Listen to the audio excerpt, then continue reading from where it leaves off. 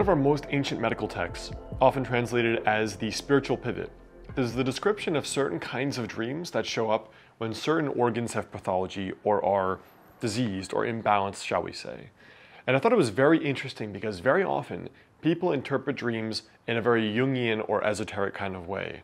But this is a very clinical look at what some dreams can mean as part of a diagnostic picture going back thousands of years. Hey guys, I'm Dr. Alex Hein, Doctor of Acupuncture and Traditional Chinese Medicine, and author of the health book Master the Day. So before we jump into this video, there are two very important links right below the video. The first is if you'd like to become a patient of mine locally in Los Angeles or virtually via telemedicine. There are links right below this video to reach out to my private practice for more information.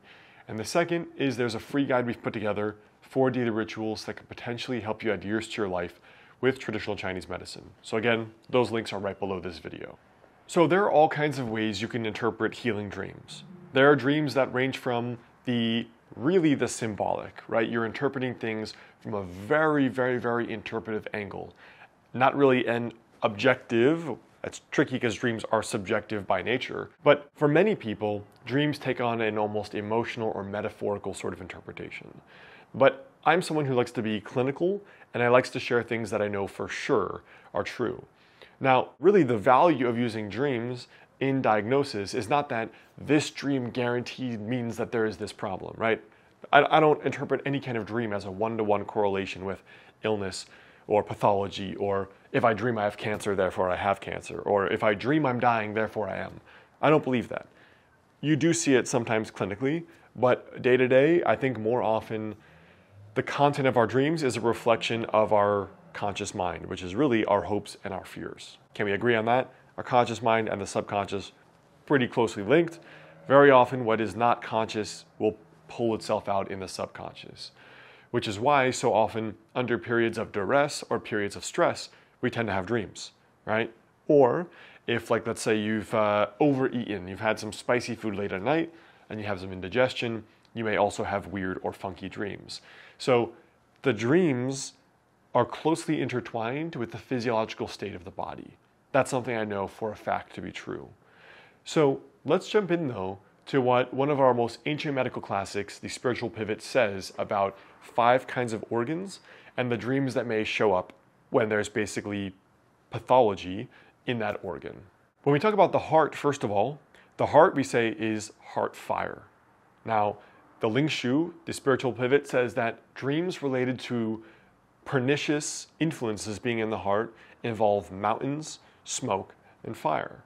So in this case, the dream is a reflection of what we call the phase element, right? Heart is associated with the fire phase, heart in the small intestine, depending on the model that you look at. So no surprise there that dreams involving fire, smoke are related to the heart or the fire organ in this case. Dreams involving the lung organ tend to be involving dreams of flying, as well as metal objects or weapons.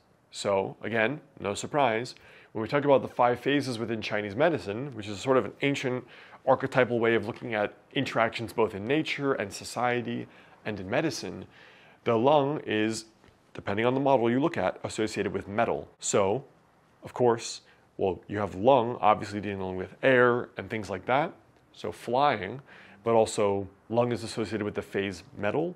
So as a metal organ, it's dealing with metal objects in the dreams.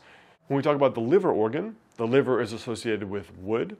So no surprise here, the liver pathology, the dreams tend to be involving things like mountain forests and trees, according to the Spiritual Pivot. Now the spleen organ tends to be one of the earth organs, as we say. And one of the key aspects of the spleen is that it tends to be prone to dampness, right? So in the Spiritual Pivot, they say that there are dreams of hills with big marshes or ponds, water, wind and rain or the elements, as well as hardship related to these things. So, pathological factor of the spleen being dampness, we see earth and dampness or damp earth, that kind of thing. Now, the kidney is associated with the phase element of water, and so according to the Spiritual Pivot, the dreams are related to facing or overlooking deep pools, being even submerged in water. So obviously dealing with some aspect of deep pools of water. Now, that's The kidney is associated with the winter, the phase element is associated with even, for example, winter, right? And winter is associated very often with the north, which is often the dark side, right? Because the sun comes through the sky through the south. So just like we say moss grows on the north side of trees, I don't know if that's only or if that's ever true, but that idea of association with the dark, the mysterious, the deep, the subconscious, the kidney often has that association many times. So ultimately, these dreams are just guideposts. Just like in Chinese medicine, we may use the tongue as a general indicator for diagnosis, or abdominal diagnosis, or the pulse diagnosis. And they may have very general or may have very specific meanings as well.